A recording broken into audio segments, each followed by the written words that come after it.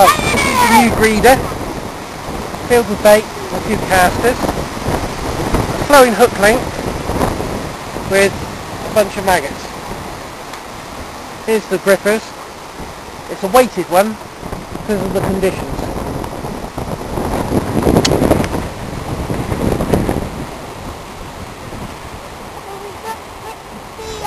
Okay.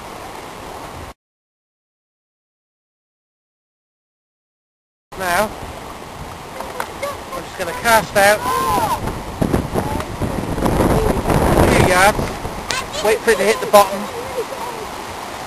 and then a bit of tension, as you can see on the rod eye down there, it's gripping the bottom nicely. What we do now is wait for a bite.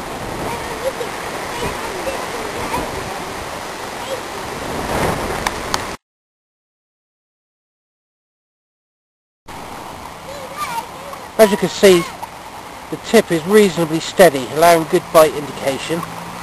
Normally, that would be bouncing all over the place in these conditions with a strong wind. I'd say, I don't know, a good 12-14 mile an hour wind. So we're watching the rod tip now for a bite, as you would with a normal quiver tip.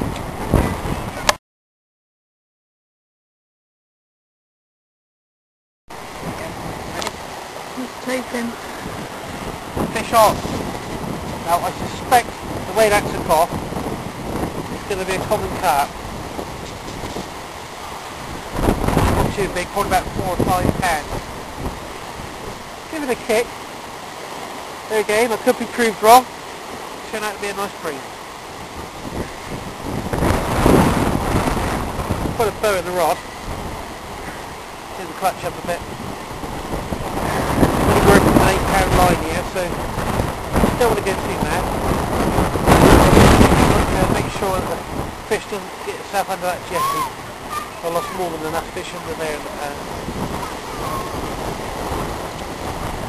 Seems to be coming in. Alright, something under the surface there. I'm pretty sure it's a carp. Yeah, common carp. Nice fish there.